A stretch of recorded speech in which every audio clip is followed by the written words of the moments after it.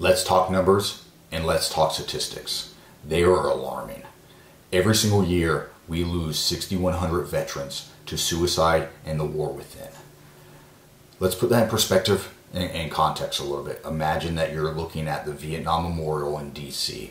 There are 58,000 names there. If we were to construct a memorial for those veterans that have committed suicide since 2001, there would be 134,000 names. That's almost 3 times larger. This is unacceptable. We can no longer be on the sidelines and allow this to continue. If you are a veteran that needs help, please reach out to WarriorWOD, join our program, or get help from another veteran support organization. Dial 988. Your life is worth it. Please get help.